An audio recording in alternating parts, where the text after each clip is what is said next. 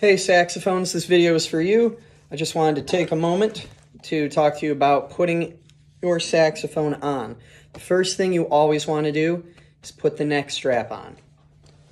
Second thing you're going to do, bring the horn and put it on your lap and clip on right here.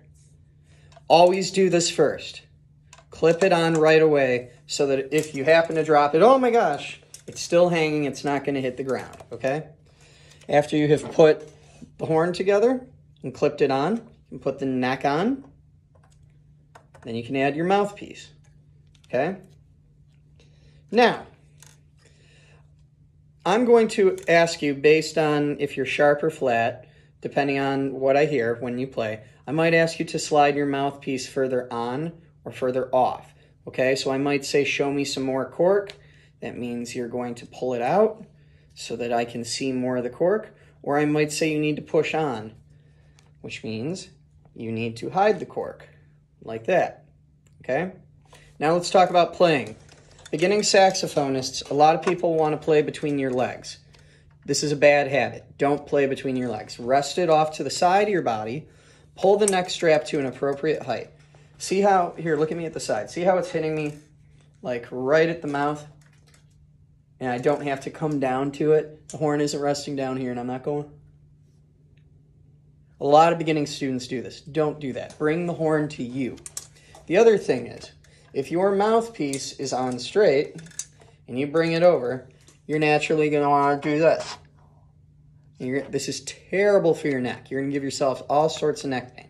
So what you do is after you have the horn situated and you have it at an appropriate height where it's hitting you right in the mouth, you just grab the mouthpiece and you rotate it a little bit to the right.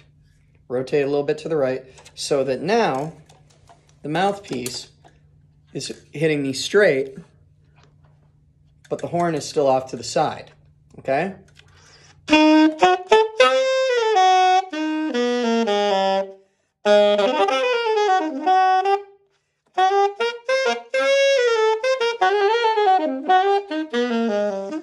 Anyway, that reed is a little dry. I didn't bother to get it wet, but that's okay.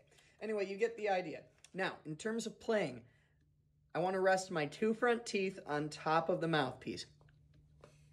And then I'm just going to close my mouth gently around it. I'm using a teeny tiny little bit of skin on the back of my bottom teeth to cover my bottom teeth. You never want your bottom teeth to touch the reed. Never. Because then you'll get some awful squeak, which we do not want. So 2 teeth on top, close your mouth, and blow. And that's all there is to it, okay? Now, if you happen to blow and you're like,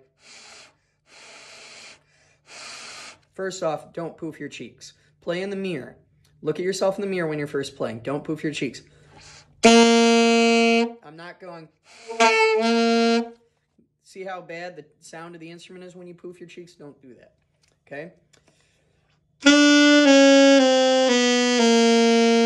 If you're going and you're just getting an airy sound, you have to put more air into it. You need to make the reed vibrate, and you do that by pushing more air. Okay? And that's all there is to it. Good luck, guys.